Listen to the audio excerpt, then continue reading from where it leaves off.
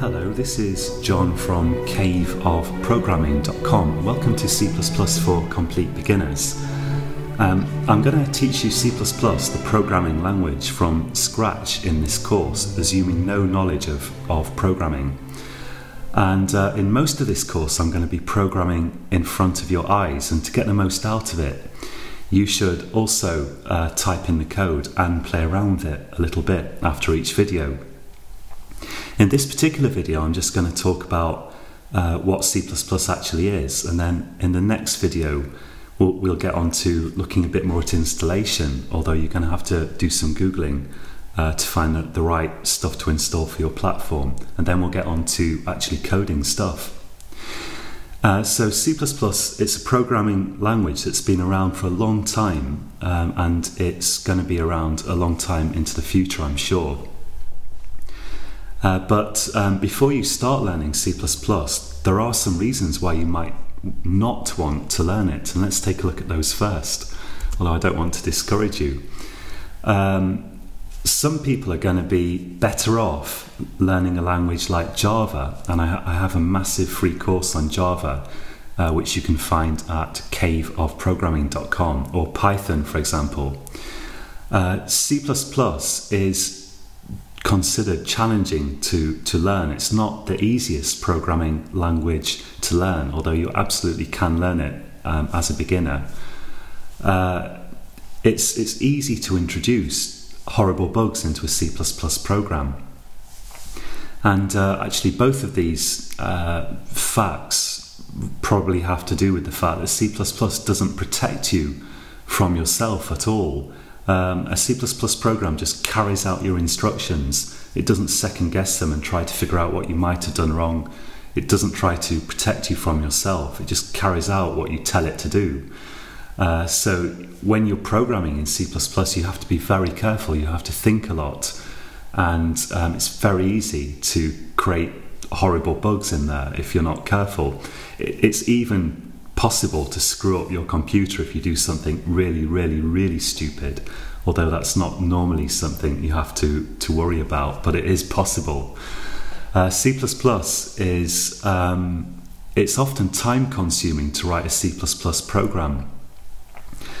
That's not necessarily the case, but in my experience, if you want to get something done, it's often quicker to use what you might call a slightly higher level language like Java or Python that kind of does protect you from yourself more and gives you more sort of facilities that are immediately easy to use. So if you want to write, like, let's say, a desktop program, you can do it in C++, and it's going to be very fast usually if you do. But it's not so easy to write desktop programs in C++. There are other languages that make it easier. C++ is not truly platform independent. You often can, with a minimal amount of work, get a C++ program to work on different platforms, like, for example, a Mac and a Windows computer and so on. But equally often it requires a substantial amount of work to get the same program to run on a completely different kind of computer.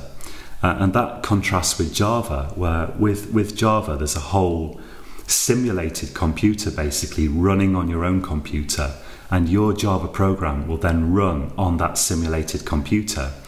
And that means that you can run a Java program quite easily on many different platforms, as long as they're roughly similar, like they have big screens and keyboards or whatever. But this is not the case with C++. There's no simulated computer that's going to be the same for every different kind of machine. With a C++ program, your C++ program is running directly on your actual computer, and for that reason it's not necessarily so easy to transfer it to a different platform.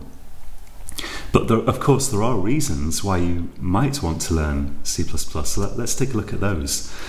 So C++ is very fast. You can write programs that are pretty much as fast as they can possibly be if you write good C++ code, because, as I mentioned, there's nothing between the C++ program and your computer. It's directly issuing instructions to your computer, and that makes it very fast, at least if you program well. And by the same token, you can also access all the kind of low-level hardware type facilities of your computer in C++ if you want to, and if you understand them and you know how to do it. C++ will let you do basically anything with your computer that can be done with it.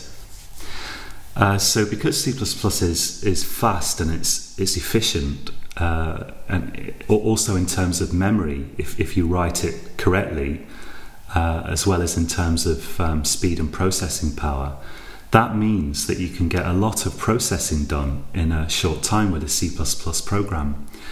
So typically a C++ program is going to be much faster than Java or Python or something like that. Again, with the caveat that you have to write it well in the first place. And that means C++ is good for things like high-end games, where you're trying to squeeze as much power as possible out of your computer. Although, of course, you have to be aware that these really glitzy, high-end games, kind of 3D type games, usually have a team of people working on them. It's not so easy to write those things, including artists and so on. C++ is good for artificial intelligence, where you're trying to do a lot of processing in a short amount of time on your computer, or for any kind of real-time application where you're having to do a lot of processing and get it done quickly and sharply. It's good for that kind of stuff. And for that matter, if you do write Windows kind of desktop programs in C++, usually you can expect them to run very crisply and to be very responsive, because C++ is fast. And you can write device drivers in C++ because, again, you have the ability to access your hardware in C++. C++ also pushes you to understand your computer more. A language like Java, which is running on a simulated computer, in effect, a virtual machine that runs on your own computer, insulates you somewhat from your actual computer. There's no such insulation in C++. So when you learn C++, you do usually learn more and more about your computer. And finally, learning C++ is a bit of a badge of honor among programmers. I mean, you'll get guys who say, oh, C++, why are you bothering with that? Java's so much nicer and so on. But I think even those guys are mostly secretly impressed if you know C++. Yeah, it's challenging, but when you've learnt it, you can really feel that you've really learnt something. So to get started with C++, there are basically two things you need. And a lot of the best stuff is free, and I'm going to be using free stuff in this course. The first thing you need is, well, a bunch of software programs that together we collectively call the compiler. You need to, we're going to write C++ programs as text files, as what we call source code files, and then we use some software, the compiler, to turn those text files into a computer program.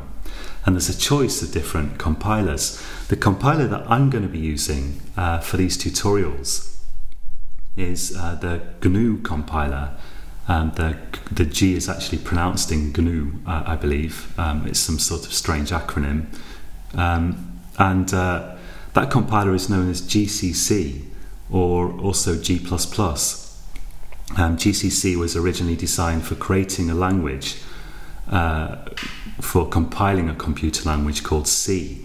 And later on, extensions were added to C to create C++.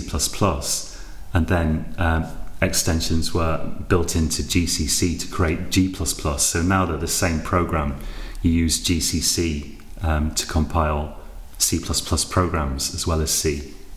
And just as a side note here, it seems like no one's really sure why C++ is called C++, but in George Orwell's book 1984, if something's really good, then you say it's plus plus, like I don't know, Ice Cream plus plus would be really good ice cream. And because C++ was built on top of a language called C, therefore you have C++. Maybe that's the reason. I don't know. So I'm going to be using the GNU G++ compiler, and that runs on Unix type systems, and I'm using a Mac, which is a Unix type system these days. If you're using Windows, you can use MinGW. It's also free, and that stands for, I think, Minimal GNU for Windows. And it's the same compiler, just ported to Windows. There's also Visual C++. That's very popular. And you probably can follow these tutorials using Visual C++. I believe there's a free express version that lacks some features, but you can use that for these tutorials. But there are going to be some differences, which I'll try to point out where I'm aware of them as you go along. But if you're using Visual C++, it's going to look a little different. Things are going to be a little different, and occasionally the actual syntax of the language, well, not the syntax, but some of the things that you have to type are going to be a little bit different with Visual C++. But I can highly recommend GNU, the GNU compiler, G++, because it's widely used in the industry, possibly even more so than Visual C++. It's an industry standard, and it's completely free, and you can absolutely rely on it. So that's the compiler. That's the software that turns your source code, the stuff you type, into a program. But you're also going to need an IDE, which this stands for Integrated Development Environment, and that's kind of the equivalent of Microsoft Word, if you like, for computer programming. So you'll type your source code, as we call it, into the IDE, and then press a button, and that will, behind the scenes, use your compiler to create the actual computer program. And the IDE that I'll be using in these tutorials is the Eclipse CDT, which stands for C++ Development Toolchain or something like that. I'm not sure. And again, Eclipse CDT is free. You can also use Visual C++. That's an IDE which comes with its own Visual C++ compiler. On Windows, a very easy option is to use code blocks, but I've never known anyone who uses code blocks professionally, but you definitely could. So that's another, as far as I know, free IDE that you could use. And code blocks makes it pretty easy to install a compiler as well. So if you end up having trouble getting started, code blocks is maybe a good thing to look at. On top of that, you can use IDEs which are somewhat lower level in a way, like Emacs and Vim. These are kind of editors that you can use for C++ programming, but it's a lot more complicated. And some people swear by these things, but personally I'm not so keen on them, although I've used Vim for a couple of years, but I prefer something that looks more like a nicely sort of coloured thing with buttons and stuff. So I'll be using Eclipse CDT. Now in the next tutorial we're going to talk more about installation and things to install. Unfortunately, I can't give you specific instructions because it depends on your choice of compiler and IDE, and it depends on your platform. So I'm using a Mac, but maybe you're using Windows or something else, or Linux.